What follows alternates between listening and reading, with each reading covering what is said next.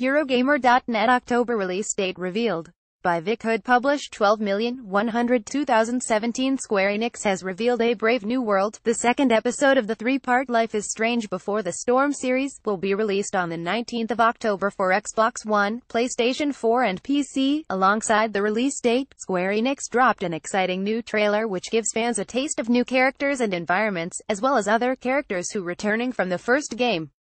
You can check out the trailer below. In the new footage we see Chloe and Rachel Amber becoming closer, as Chloe becomes more jaded with the world and David's integration into her home life.